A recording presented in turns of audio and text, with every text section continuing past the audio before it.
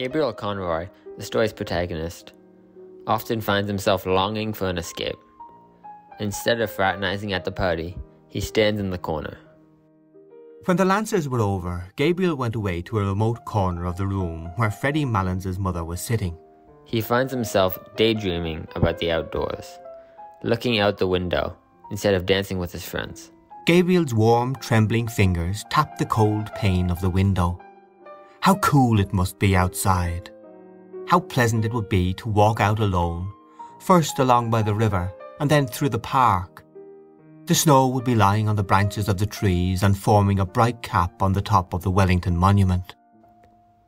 He then directly states how he'd prefer being out in the cold than at the party. How much more pleasant it would be there than at the supper table. When he's asked to accompany Miss Ivors to the Aran Islands for vacation, he rejects the invitation in favor of cycling in Europe, and defends it by saying that Irish. Oh no, if it comes to that, Irish is not my language. And that To tell you the truth, I'm sick of my own country. I'm sick of it. there's also an interesting parallel between the character of Gabriel and James Joyce himself. Joyce had a complex relationship with his native Ireland, and often sought to escape its cultural and political constraints. Similarly, Gabriel yearns for a sense of freedom and fulfillment beyond the confines of his everyday existence.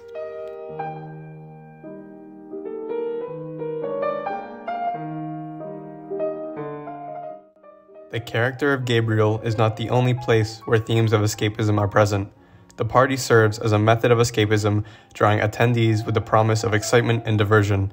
It is a chance to shed their everyday concerns and immerse themselves in a world of music, dance, and companionship. Now here we are met, momentarily away from the bustle of our everyday routines. The music at the party specifically is a symbol for escapism. The music transports characters and listeners alike, evoking emotions and temporarily freeing them from the constraints of reality.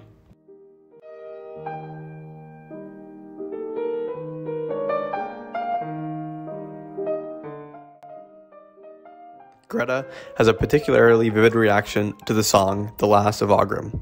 She is noticeably entranced by the song, completely checking out of the situation, losing herself in the song.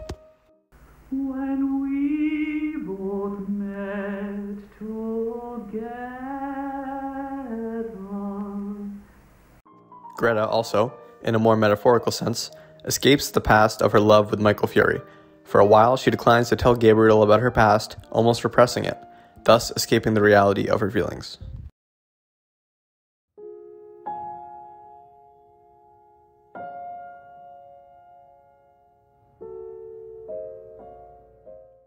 In The Dead, James Joyce invites us to contemplate the allure and limitations of escapism.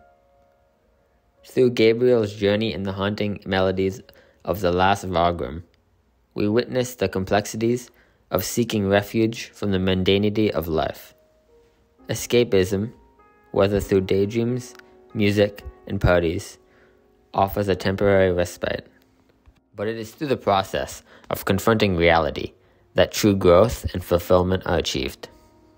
By the end, Gabriel goes through a powerful transformation. As Gabriel confronts the painful truth of Greta's past, he discovers the true richness and depth of life through an inner monologue, detailing his emotions. His soul swooned slowly as he heard the snow falling faintly through the universe, and faintly falling like the descent of their last end upon all the living and the dead. James Joyce's The Dead leaves us with a profound message.